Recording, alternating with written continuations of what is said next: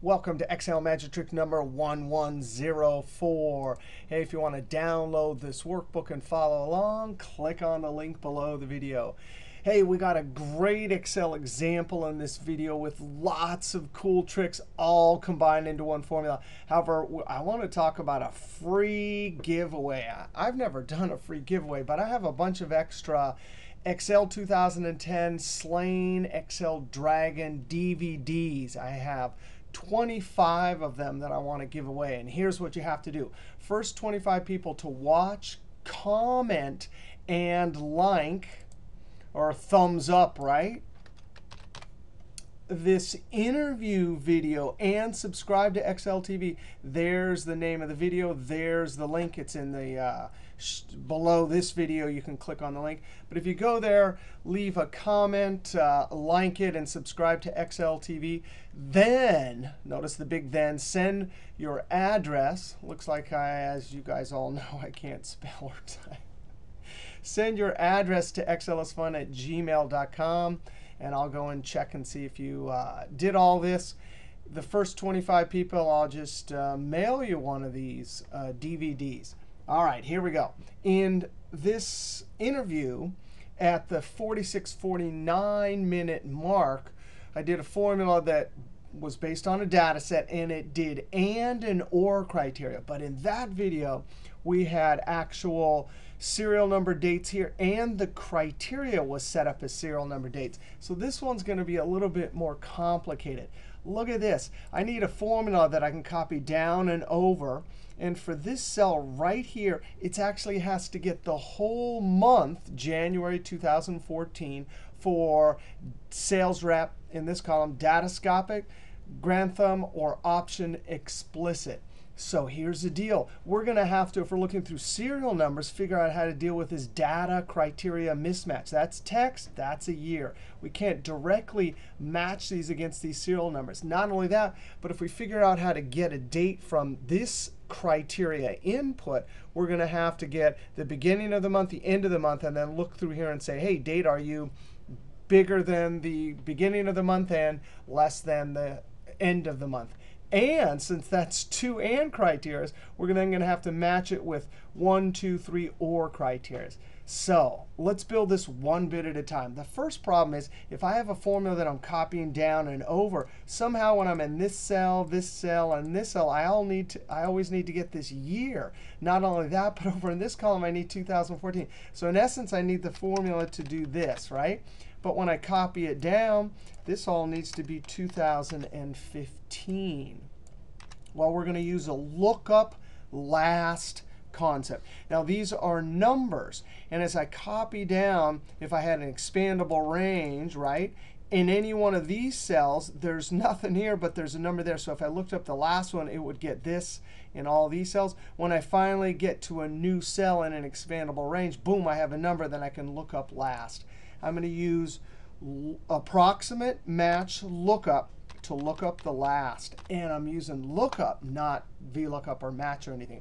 Now, the trick to approximate match getting the last value when it's a number is to give the lookup value some big number. Now, I'm dealing with years here, and I'm never going to have a year greater than 10,000, so I'm just going to go easy on never greater than 10,000. So my lookup value is going to be bigger than any of the numbers I'm ever going to look up. That way, it always gets the last one. The lookup vector, now I have to think about this.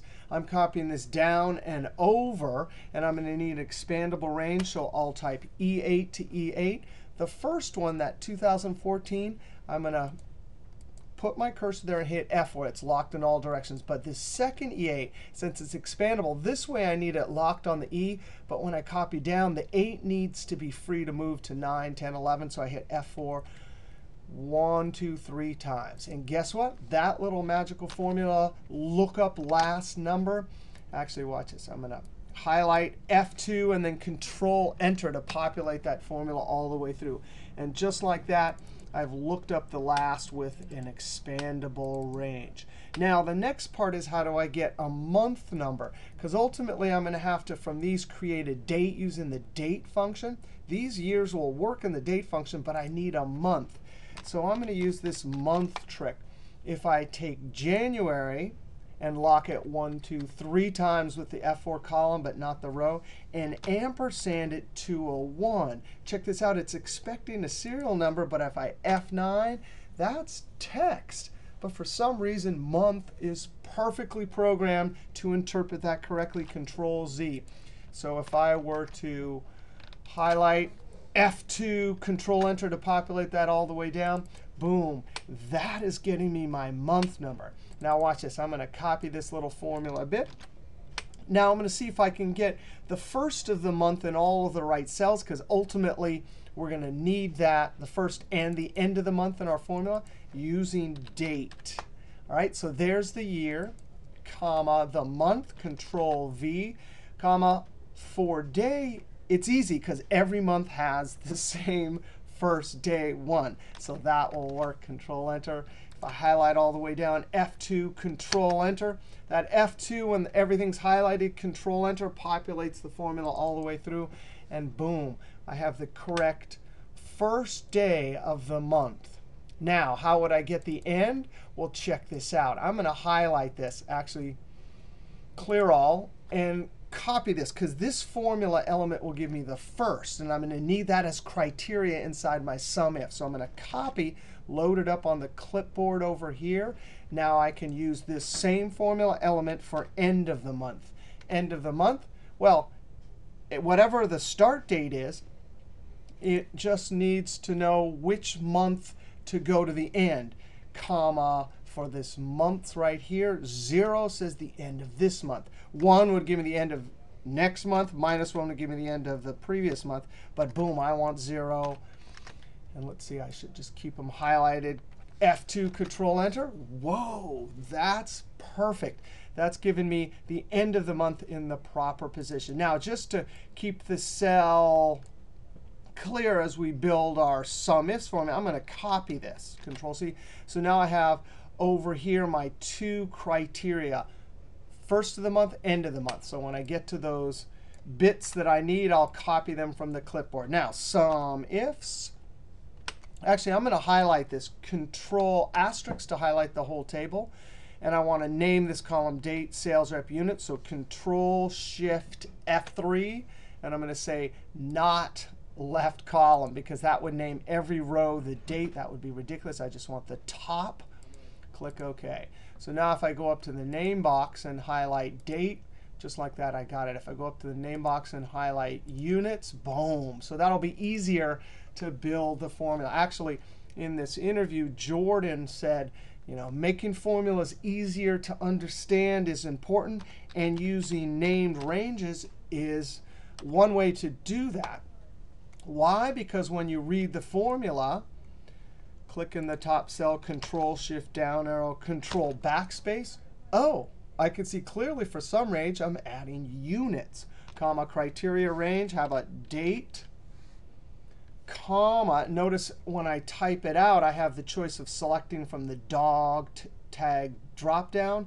Or if I type the whole thing, I can see that it is orange over here. That will work, comma. And now we need greater than or equal to the first of the month. So in double quotes, greater than or equal to in double quotes, and the join symbol. And now I come over here and boop.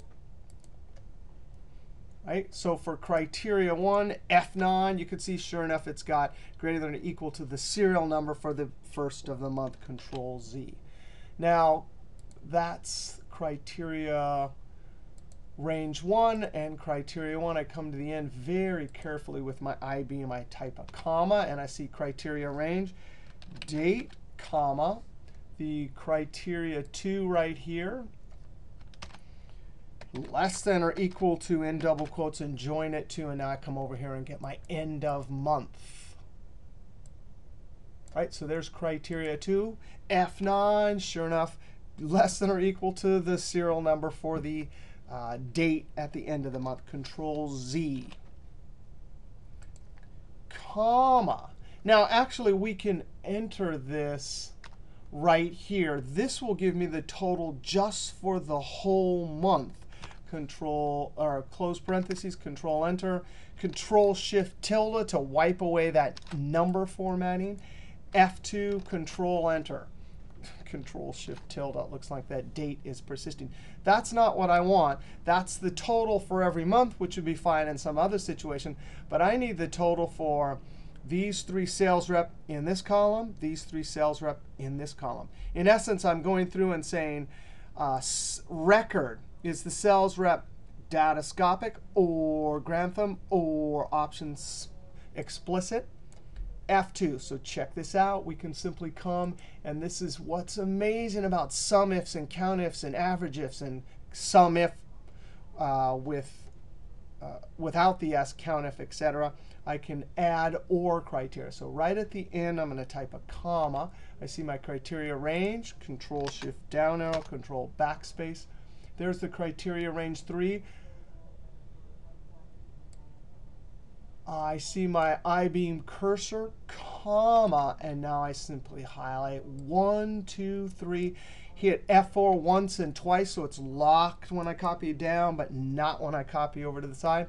Now, that's 3 different criteria in a single criteria and argument. So when you put more than one item into a criteria argument, you're doing OR criteria. And since it's 3 items, that means the SUMIFS will spit out 3 different answers. In essence, I'm saying January 2014 and datascopic, or January 2014 and Grantham, or January 2014 and option explicit. When I hit F9, there's the 3 answers. Now, those 3 answers are coming from an array operation. Right here, this is a function argument array operation.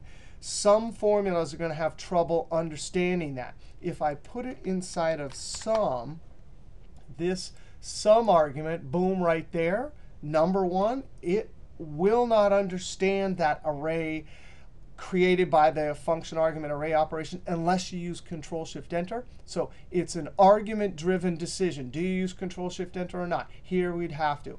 I don't want to, so I'm going to type a P and put it in sum product. The array argument in this sum product function is programmed to handle array operations without Control-Shift-Enter.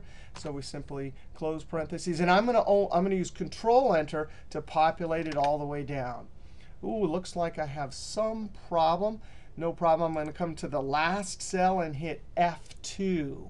And it looks like I have forgotten to properly